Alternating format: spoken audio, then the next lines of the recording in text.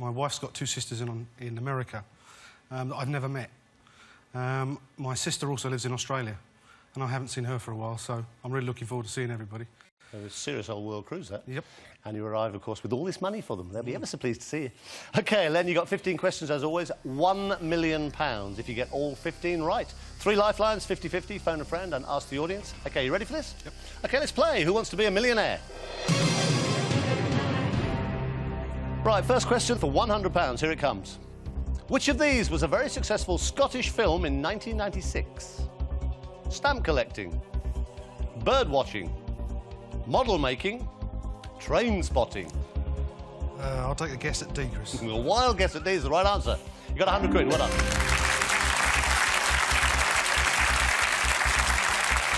£200, have a look at it. You've got 3 lifelines, here it comes. In which city would you find the Kremlin? St. Petersburg, Minsk, Vladivostok or Moscow? I'll go for D again, Chris. Moscow. Moscow's the right answer. You've got £200. OK, have a look at the next one for 300 quid. Which of these Beatles songs was also a film starring the Fab Four? Hard Day's Night, Love Me Do, Eleanor Rigby or Penny Lane? I think I know the answer, Chris, but I'm not sure. Take your time. A, B, C or D? I think A, Chris. That's good. You got £300.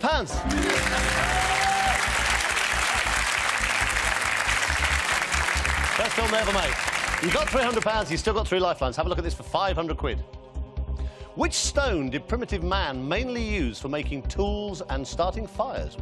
Flint, chalk, sandstone or marble? A again, Chris. Flint. You're saying Flint? You had £300. You're saying Flint. You've now got £500.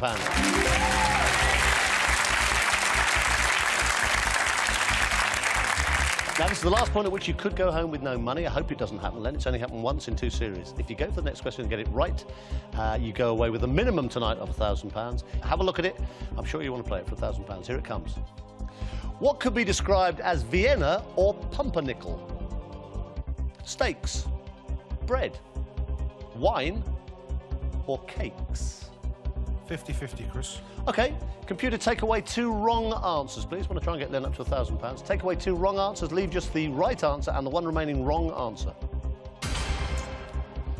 So it's Vienna steaks, pumpernickel steaks, or pumpernickel bread and Vienna bread. Chris. It's bread, you're saying to me, for £1,000. It's the right answer. You got £1,000. Well done.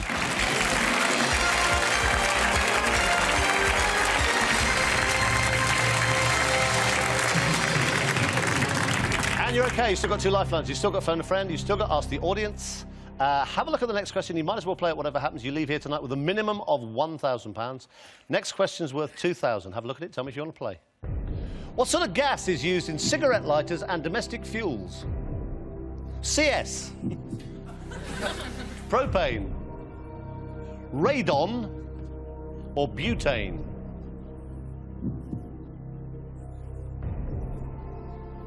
You got £1,000 anyway, you might as well play it. You got 2 lifelines.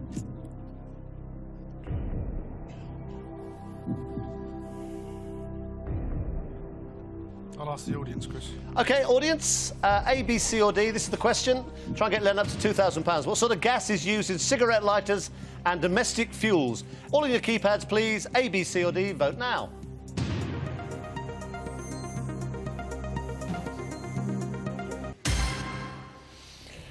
%5 think that you use CS gas in your cigarette lighters. A little bit of a worry. 3% think radon, 84% are saying butane. It's your choice, Len, but... No, I'll go with the audience. D looks good. Yeah. OK, you had £1,000.